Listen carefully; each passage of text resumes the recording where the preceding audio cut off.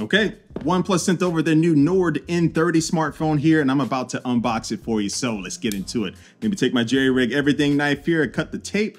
1, 2, and let's get this lid off like so. And we got this nice card right there and a quick start guide, but we don't need none of that stuff here. So let's go ahead and pop that phone out, put it to the side real quick and see what we get underneath the phone. We're gonna get there, I'm assuming USB-C to a USB type A charging cable right there, and then also we do have a charging brick here that does take USB type A, and this is a 50-watt super VOOC fast charging brick here, so it can get your phone, they're saying, from 1% to 80% in just 30 minutes. So that's pretty fast, but you're not getting any wireless charging at this price with this phone though. Now let's get to this phone. Let me get nice and close for this one. Oh yeah, I completely did that wrong. And let me get this last little sticker off, and let me see if I can clean this glossy back up here. So I'm kind of over glossy back phones personally. I like matte finish phones. Let me know what you think in the comments below. But yeah, as a reviewer, I have to constantly clean them off like this, but it's almost clean. Look at that, I just messed it up again.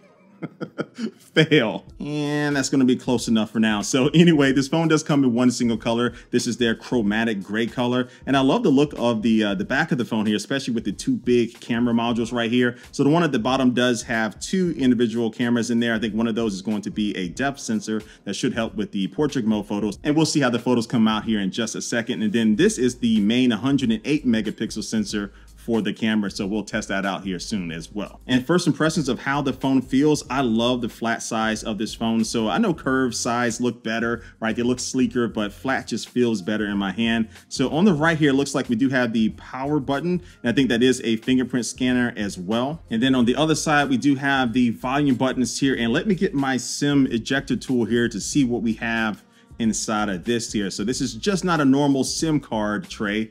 This actually has, if I can get it out, a micro SD card slot, so you can actually use that now. So that is nice because this phone does come with 128 gigabytes of storage, which is a decent amount, right? It's better than the 64 gigabyte days, but being able to expand your storage with a micro SD card up to 1 terabyte is always going to be welcome. But if you don't need to use a micro SD card, you can always throw in a secondary SIM card in that same place. All right, so let me pop that back in just like so. And now let's take a look at the bottom and also see something that you don't see every day. And this is a headphone port here. So I'm personally not going to use this. I'm all wireless baby these days, but you can always use that if you want to. And so I'm not going to bore you with the whole setup process, but let me talk about the rest of the specs here. So this phone does have the Qualcomm Snapdragon 695 5G chipset. So yes, you have 5G, you got NFC, you got Bluetooth 5.1, and this also comes with dual stereo speakers. And OnePlus says they've added a ultra volume mode, which pumps up the volume level up to 200%. And you're also getting 8 gigabytes of RAM to go along with either the 128 gigabyte storage or the 256 gigabyte storage option.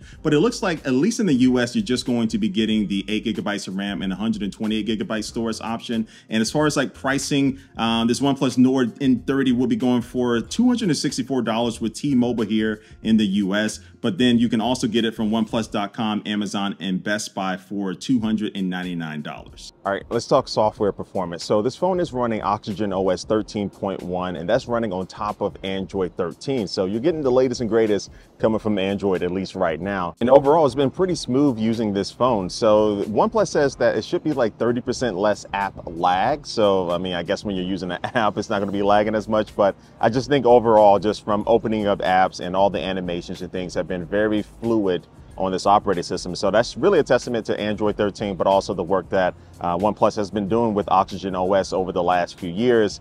So I'm really happy with it, especially for a phone that's around the $300 price tag. I don't feel like I'm being limited with the performance of the software and stuff. And you do have some gaming features, like when you are gaming, you can swipe down this menu to be able to initiate different things. And I loaded up a couple of games on this phone, and I was playing like Call of Duty and some other things with my Backbone controller, which is one of my favorite gaming controllers, by the way. But yeah, it worked, you know, and the battery life was really good too over these last few days. I would say that 5,000 milliamp hour battery, the number doesn't always speak for itself, but generally the standby time has been really good on this phone. And I find that I can get through most of my day without feeling like I need to charge or to plug in. But again, if I need to plug in, you have that Super VOOC fast charging that should be able to get you from 0 to 100% pretty quickly. Now, when it comes to software updates, this will be getting 1 year of Android OS updates, so that's not that long. But as far as security updates, you will be getting 3 years of bi-monthly security updates. So you're not going to be running Android 15 and 16 on this thing, but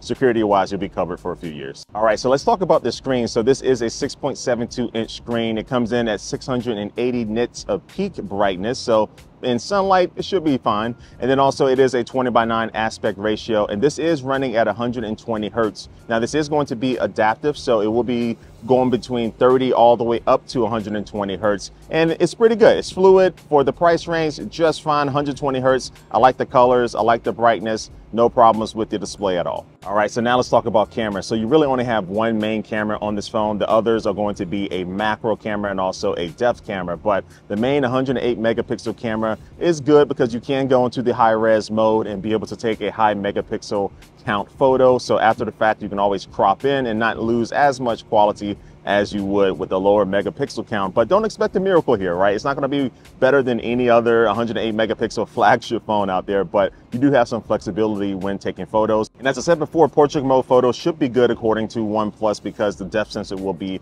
helping you out there. So I'm going to be showing you some portrait mode photos here. You let me know what you think down in the comments below. But when it comes to zooming, you do have a 3x zoom option. But again, this doesn't have a telephoto camera or an ultra wide camera. So the 3x lossless zoom is what they're saying is going to be allowing you to zoom in. Now for video recording, you can go up to 1080p at 30 frames per second with the rear and the front facing camera. I'm using the front facing camera right now along with the built-in microphone. So let me know how you think I sound with this. I know the noise cancellation isn't that great. You might hear some things in the background, but overall the video quality with the front facing camera is fine until you have something bright in the background like you see there. But the good thing is that with the rear facing camera, it does adjust for the lighting a lot better than the front facing camera. So that's what I'm going to be using more to kind of capture moments and stuff. And overall the stabilization is fine, so no OIS with this, but you do get electronic image stabilization, which I've been moving for this entire video with the front facing camera. So I think it's looking pretty steady, at least what I can see here on the screen. So yeah, with that, this is the video quality. You see what you get.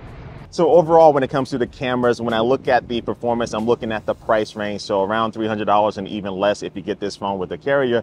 It is good. Now, if you want a better camera system, obviously you can spend more money, maybe $350, $370 or so. You can get something that is really, really, really good. But this is pretty good for, again, the price range that they are going for. And so, yeah, that's been my unboxing and first impressions here of the OnePlus Nord N30. And I already have to clean the back of this phone off again. But this phone is available today, June 15th. So you can get it from T-Mobile for the $264 low price. But again, you can get it from OnePlus, Amazon, and a couple other places as well. But this phone will also work on Verizon's 5G network and also AT&T's bring your own device 5G kind of program that they have there. So you can still use this on other carriers outside of T-Mobile, but T-Mobile is where you're going to get the lowest price, at least here in the US. And OnePlus always has some type of pre-order deals as well. So I'll leave a link down below in the description so you can check out all of that info. But yeah, give this video a like if you did like it, and also drop your comment down below and let me know what you think about this phone. But like always, I do want to thank you for watching this video, and I will catch you later.